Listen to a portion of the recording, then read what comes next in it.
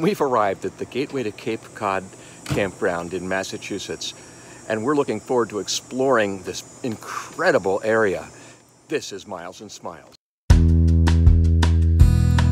It's a beautiful day, and today we're going to be exploring the Plymouth Plantation Village, which is a recreation of the Pilgrims and the Mayflower, with everybody living as though it's that time in history.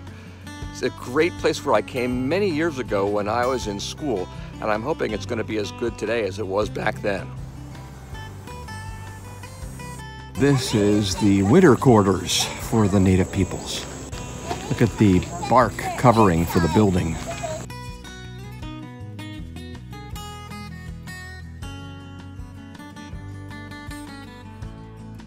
And how long has this canoe been in the process of being made?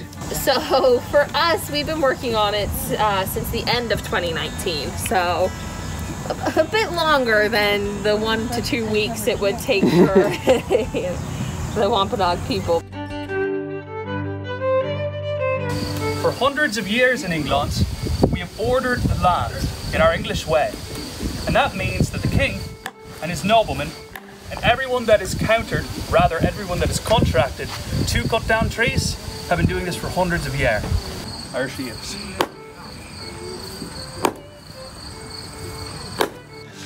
We think we're making pretty efficient use of space in our RV, but man, this whole place is about the size of our RV, maybe a little smaller, and this was their house all year round. Got the kitchen area, dining room, living room chair, bed, storage, wood storage, and even a bassinet for the baby. And look at the chair hanging from a nail to, I guess maybe they hung their chairs when they didn't need them. Save some space up there. Yep. What you making, Kathy? I think I'm making cornbread. Starting with kernels of corn, blasting them to smithereens. Gonna add some lard maybe. And good. Now you see here, outside of these palisades, there's dangerous things like lions, the French, and fairies.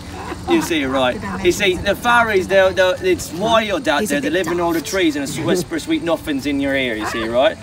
Do you know what this is called? It's the Mayflower. Legend has it that the first passenger off the Mayflower stepped ashore on what is now called Plymouth Rock. And we've been told that that's probably just a legend. But still, here it is. Obviously, this isn't the original Mayflower, but it is a exact reproduction as far as the archaeologists and historians could do so.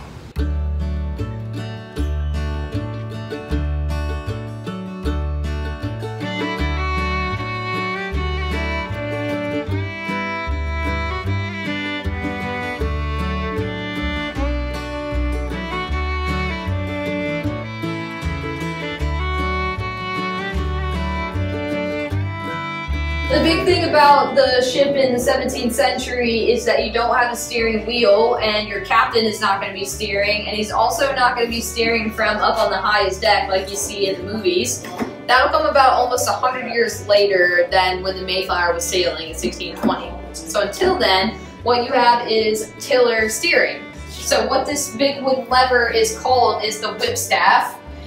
When it's not tied down on the lower deck, it can move freely left or right, and what it's moving on the ship is the rudder. So most of us know, there's a piece at the end of the ship like a fin that gets shifted left or right to turn the ship. So this is basically moving that, it's just being done from here. Well, we started at Plymouth Plantation and ended up today here at the Mayflower. I would say that the Plymouth Plantation portion of the museum was kind of a letdown to me. I had great memories of it from when I was in my 20s, but it seemed like it was kind of hit or miss whether you'd find a good interpreter to help you understand the context of what you were seeing. And how about the Mayflower? This is much more informative, fascinating. The tour guides who stood at various areas were very knowledgeable, And I'm sure they've answered questions many times a day, but very patient and very thorough in their explanations. So I don't know, I was thinking maybe if you come to Plymouth, go to the ship first, and that will give you a good context of the experience of traveling across here to what came to be known as New England, and then go to the village and see how people set themselves up to live. You might even have better questions at that point.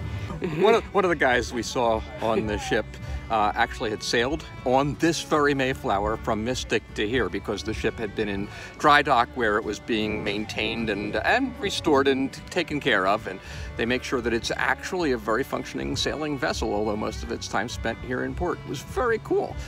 Although they didn't use the same techniques, they do have it equipped with modern GPS to make sure they get exactly where they want to go. We've arrived at the Cape Cod Canal, and we're going to be riding the bike trail along there. And as you can see, Kathy is modeling our bikes, which are stored in bins in the back of our car.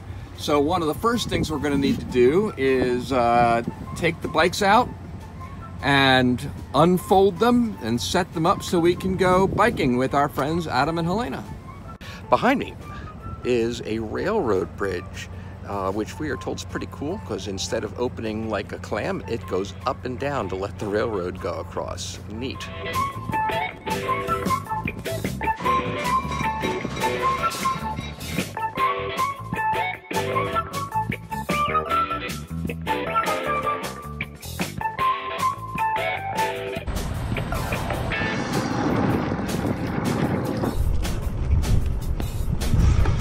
When the Cape Cod Canal opened in 1914, it was actually a private waterway.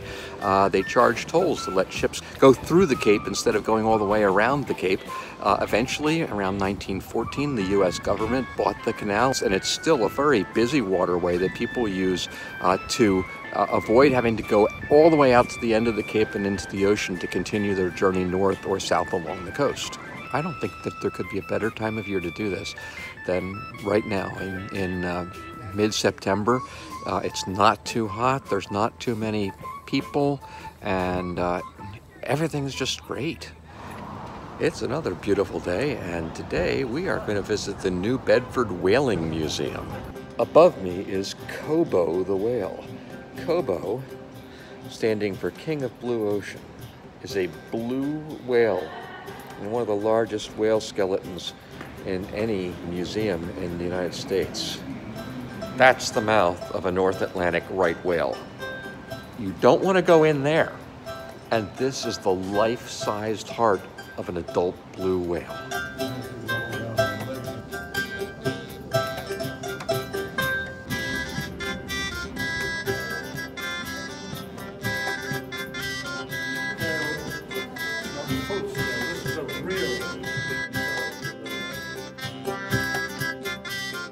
In addition to having been one of the great whaling ports, New Bedford is still a wealthy fishing location, great port, and among other things, they are known as one of the scallop capitals of the world.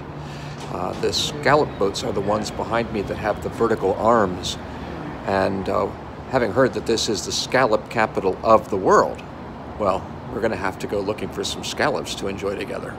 We're at the Black Whale here in New Bedford, Massachusetts, where because we've been told that's the thing to do and we love them, we've ordered the sea scallops with bacon wrap.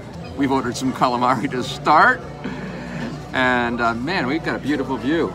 Yes, beautiful view of the harbor. We can't eat all of this. I know, right? I know, it's like, well, that could be just a meal in itself. I know.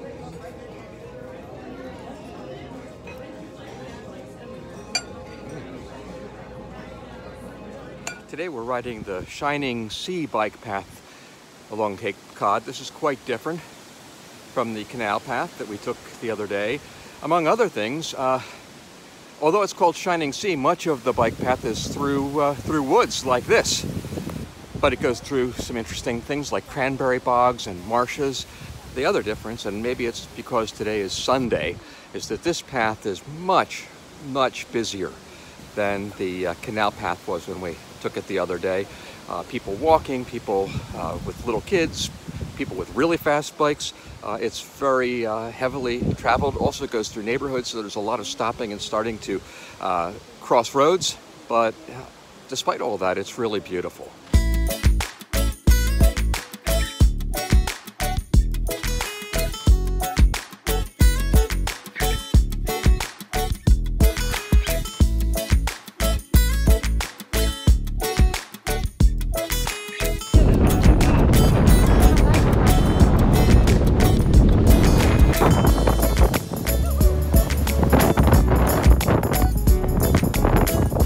So as you saw when we were out on the by the beach, it was so windy, incredibly rough surf, and right here, just a little bit inland, it seems like a nice calm day, and we're about to turn around, head back down toward Plymouth, and maybe stop a couple more times and maybe find a place to get some ice cream or coffee. We're riding along on the Shining Sea Trail, actually heading back to the car, and we saw something pretty interesting. It's a whole campground full of Airstreams. Never seen anything like it. No, and we didn't see it on our way out, but coming back it's much more visible, and we had to stop. Yeah, I mean, there's just something about Airstreams. I don't know that I'd want to have one, but boy, they just capture the whole romance of RVing in a way that no other kind of RV really can. Reminds us of the Mosses. Our friends on Less Junk, More Journey. Hey, if you guys are watching this, give us a thumbs up.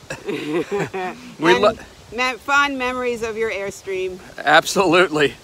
So we just did a little research, and the name of this place is Auto Camp Cape Cod, and they let you rent Airstreams to spend the night. They also have luxury tents. It looks like it's kind of an all-inclusive resort, and rates, at least in the month of October, which is what we checked out, start at around $200 a night for one person, and it goes up from there. So it's definitely a luxurious, classy Airstream experience.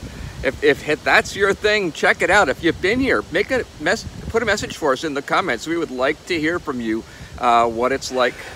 We're busy packing up to leave the Gateway to Cape Cod Campground, and have really enjoyed these first legs of our New England trip at Mystic, Connecticut and Cape Cod, Massachusetts. From here, we're heading up into the White Mountains. If you enjoyed this video, please give us a thumbs up. Better yet, subscribe. It really does make a difference. And remember, life's a journey. Make every mile count.